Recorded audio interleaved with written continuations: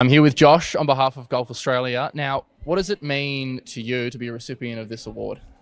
Thank you very much, firstly, and thank you to the Victorian government and to Vic Sport for awarding us with this award. I think the organisation Golf Australia took a big punt with the Australian Open last year.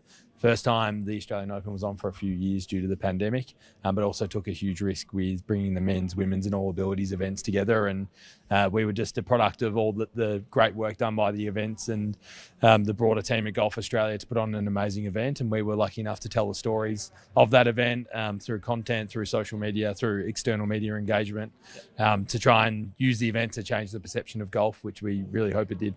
Wonderful. I mean, an initiative that definitely is starting to pay dividends. Now, have you got any final words for any young aspiring female golfers out there?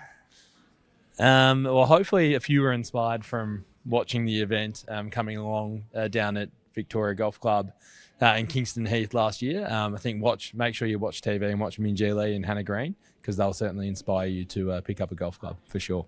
Wonderful job, and congratulations again, guys. Thank you.